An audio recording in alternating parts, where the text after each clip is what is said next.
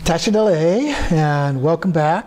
We are now moving from Korde Rushin, the preliminary practices, into what we might call the actual practices of Dzogchen, or the Great Perfection. The first part of that, we talked a little bit before about the Mind series and the Space series, and then the Special Instruction series. This is the Special Instruction series, which is divided into two parts, the Trekcho and Togao. The Korde Rushin, of course, is also included as a preliminary practices as a part of that. So Trekcho literally translates as cutting through.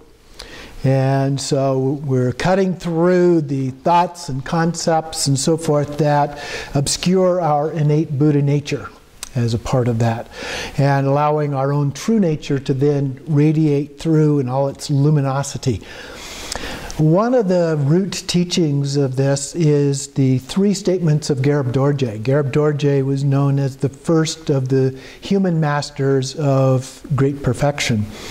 And he summarizes the teachings in 3 points. The first one is a direct introduction of the view. The second one is developing confidence in the view. And the third one is abiding in the view until fully awakened. So first we get the introduction, secondly then we develop confidence in it, and then the third one we abide in that until we are completely awakened as a part of that process. So the first step, the introduction, the direct introduction, comes from the pointing out instructions from the Lama that we talked a little bit about earlier. And these are things that cannot be done through the written word. They have to be done directly through the actions of the Lama. And you have to get the direct experience. That's the focus, is the direct experience as a part of that. And so descriptions are not considered to be sufficient in themselves. And that's why we need that direct experience. The second one, developing confidence in the view. Once you've had that direct experience, which doesn't necessarily take a whole lot to accomplish, but once you've accomplished that, you begin this process of developing confidence. And you do that through many short quality meditations, just as we've been doing with other practices throughout all of these paths. So in many ways, it's similar to shamatha, which we've talked about, and in fact, Padmasambhava refers to these practices as a form of advanced shamatha, or shamatha without signs, and so that's what we will be looking at here in a little bit. And so the idea is, much like with shamatha, we're habituating our mind to look at things in a particular way, to see them, to understand them in this particular way. And it's a variation on what we have done before. So it's not like a dramatic difference. It's something that we're familiar with in many ways, but it does have its own nuance. And so as we train the mind, we take these small steps in these new characteristics or qualities. And so the third step then is mastery of the training of the mind in the view, the wisdom aspect. So one remains undisturbed by other thoughts or actions that we engage in as a part of this, and you might say that we just abide in Dharmakaya at all times. Now this doesn't mean that you don't ever have thoughts. Like the goal of shamatha is to abide in a state without thoughts at all. But in Dzogchen or Great Perfection, that's not the case. Instead of that, you may have thoughts at the same time as you're abiding in this Dharmakaya. So it's a both-and approach, if you will.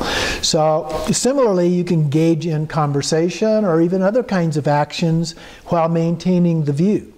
So it's achieving Buddhahood in this lifetime in a very literal way. You're able to be in that state of Buddhahood, if you will, and engage in things that we do to benefit others and so forth as a part of our life.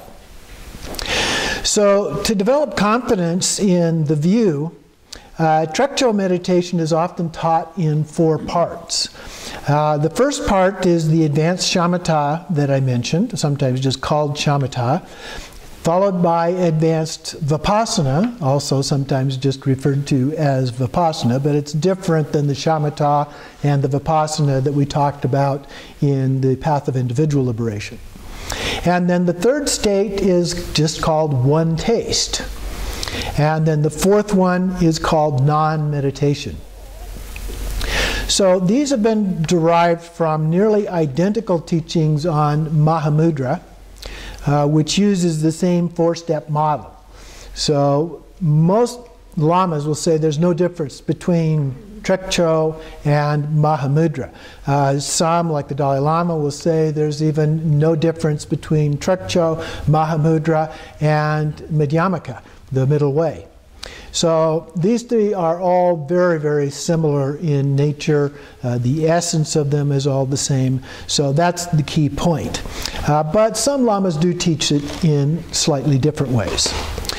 But Padmasambhava includes these forms of shamatha and vipassana instructions on the path of great perfection, and even though they are somewhat different. And so for that reason, I used the term advanced shamatha, advanced vipassana to differentiate those.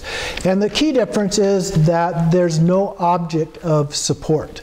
In shamatha, normally we had some kind of an object, either a physical object that we were looking at, or perhaps a mental object that we were imagining. When we do deity yoga, for example, the deity becomes the object of focus. And so it's just another form of shamatha in that sense.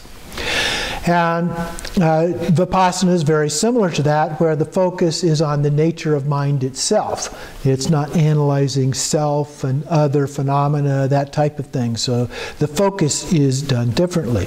The one taste is done by simply alternating back and forth between the two until they begin to merge together and become one. And so at that point, you just integrate that into your daily life. So there's no separation from meditation on the cushion and the things that you do is your life off of the cushion, if you will. They become the same. Rather than saying then a state of no more meditation, it might be better to say everything is meditation at that point. So our practice then we want to look at is this advanced shamatha. And as noted, there's one approach for teaching Trekcho that just basically begins with shamatha. And so it's a little different than, as I mentioned, the path of individual liberation and how that's done. It's an advanced form of that because there is no object.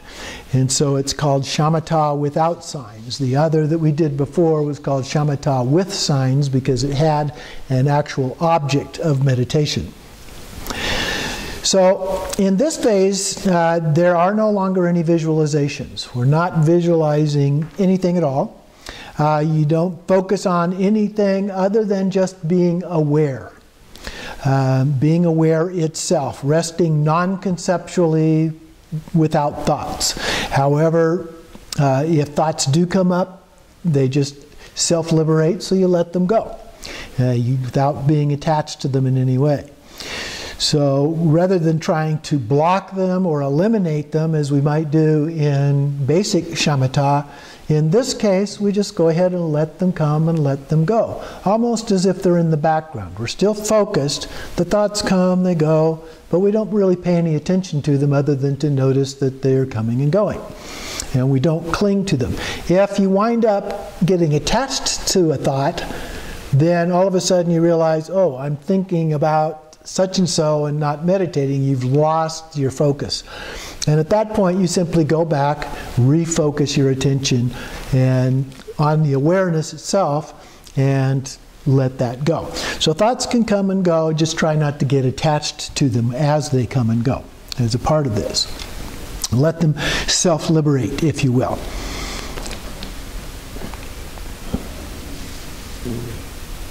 In his notes on Mahamudra, Pema Karpo states, recognizing thinking within stillness and seizing the natural seat of stillness within the occurrence of thoughts is therefore called intermingling stillness and occurrence. and hence is also called the recognition of one-pointedness. So within this stillness, if you will, if we recognize thoughts as coming and going without getting attached to them, then that is this intermingling of stillness and occurrence, if you will, that he refers to. The one taste or one-pointedness is the term he used. Another way to think of it is the way that I just mentioned, of foreground and background, where the foreground is your focus and the background is other things that are going on. The goal is to keep the awareness in the foreground, that that's your main point of focus. And then the thoughts that come up or other forms of consciousness that arise continue to arise, but they arise in the background. That's not what we're focused on. And you can do that as you get good practice at this. You can do it and you can continue to talk or work or engage in other kinds of activities while still maintaining your focus on pure awareness. And that's the idea, to get to a point where you can do that. That's the third statement of Gerb Dorje, is being able to do that. So remember, though, that awareness does not mean being aware of something. You're just aware itself. You're awake. You're just present in that state. And it's simply that, well, another analogy that I sometimes like to use is the difference between potential and kinetic energy. Kinetic energy is the motion, the energy of movement. Potential energy is the stillness, what abides in that state without moving. And so the analogy is that potential energy is like awareness, and kinetic energy is like awareness of something. Okay? And so what we're trying to do is attain a state where we're aware, but without any movement in that awareness. That's the basic idea, initial idea. And so,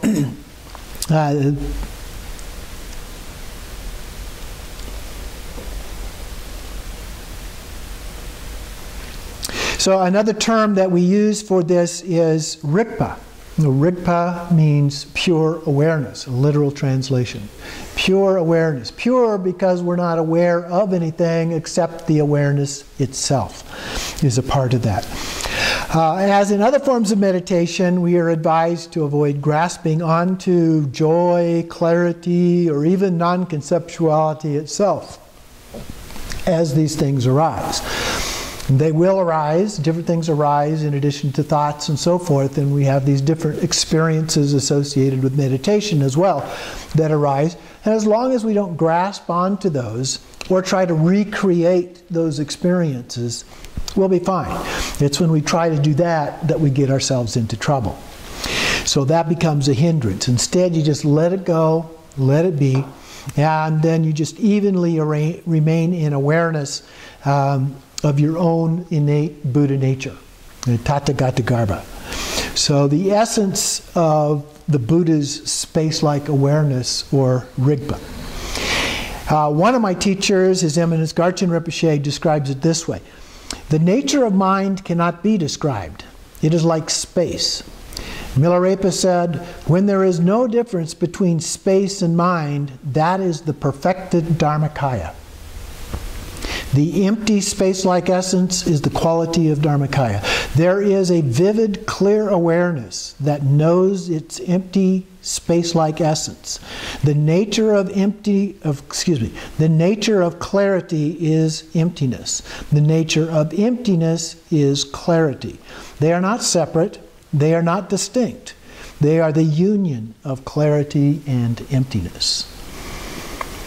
So that gives an idea of what it is that we're trying to focus on in the practice of Trekcho, the cutting through part of the Dzogchen practice. And it's, on one hand, very, very simple. And at the same time, very, very difficult.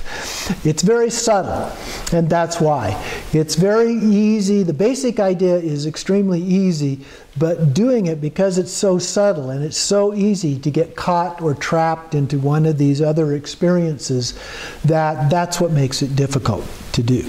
So those are the main parts. So what I wanted to do then is to then give the actual direct experience of the pointing out instructions, the direct experience of that state. And to do that, we're just going to meditate for a little bit. And then I'm going to make a noise, which then you want to look for a gap, because the noise tends to startle you. And in that startled state, it creates a gap before any other thoughts arise. And so you want to watch for that gap. That gap represents the direct experience. And so that's the key, is to get a hold of and recognize that direct experience. Okay, so just take a breath, deep breath or two, and rest in that state, natural state, for a little bit, without thoughts, just regular shamatha kind of a meditation.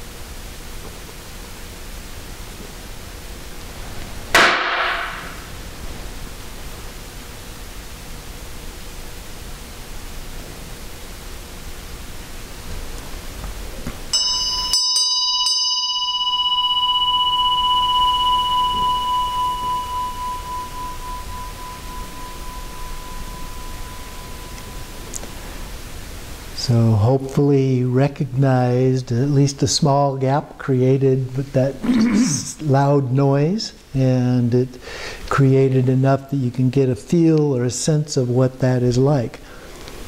It's not anything in particular other than just that emptiness that is existing in that short period of time, and ideally that then lasts and goes on out even further. Another form of these instructions that I received from Lama Siya Das, I actually like even better. And this one, because it's not such a rough approach, let's say, is the use of a bell. And with the bell, what we're going to do is follow the sound of the bell into emptiness. And it's a more gradual way, and I think in many ways really helps get you into that sense of emptiness, that sense of Rigpa, easier than the other approach does. So now we're going to go back into a meditative state for just a little bit, and I'll ring the bell, and then I want you to just follow the sound of that bell into emptiness.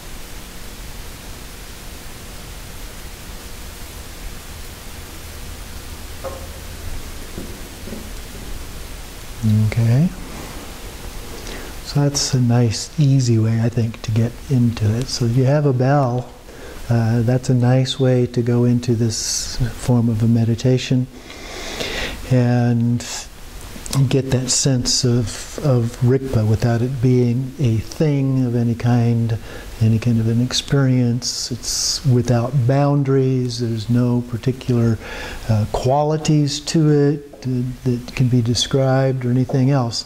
But that's what we're after, that state. Even if thoughts come, let them go, and we abide in that state as long as we can. But quality is important. We do it with short quality sessions. They don't have to be long. You can divide a session up into several shorter meditations and stay in it while it's good quality. As soon as it starts breaking down, stop for a moment, then go back and do it again. And as it breaks down, stop for a moment and go back again, and that kind of thing. And it won't take very long before it becomes habitual.